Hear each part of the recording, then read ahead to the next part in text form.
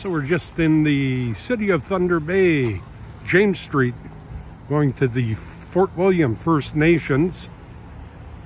I don't know if this guy crossed the bridge first. I doubt it with his bucket up, but he hit the wires. I guess he forgot to put his bucket down. So, I guess they're just waiting for hydro. Yeah, that's not gonna work. Cops got everything blocked off both sides. You could just see the bridge over there. I doubt he come out.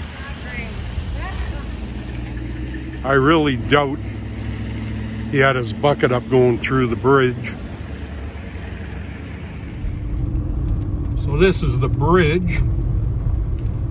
It's a swing bridge and railway bridge going over the Cam River.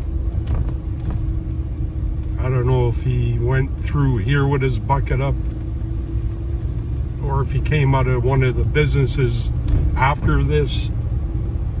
But anyway, he's got himself a tangled mess.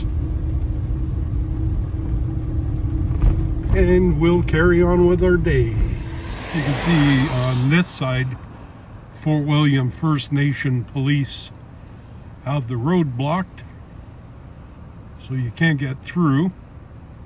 You have to take Highway 61.